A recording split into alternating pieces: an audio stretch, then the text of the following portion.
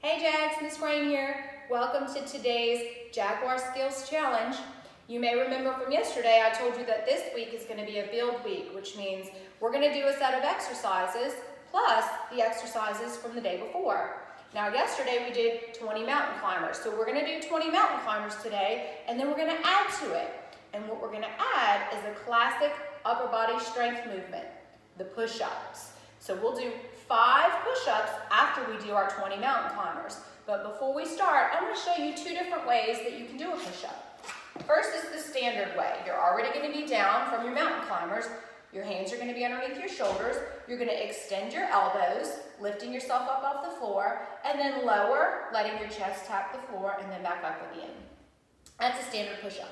Or you can choose to do it with your knees bent and your knees resting on the floor. Okay, from your knees all the way up is going to be like in a plank, nice and flat and straight, and you're going to extend your elbows, lift yourself up, lower, let your chest touch, and back up again.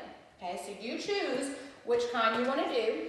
We're going to do those together, 5 of them, after our 20 mountain climbers. So let's get ready to do 20 mountain climbers. Here we go.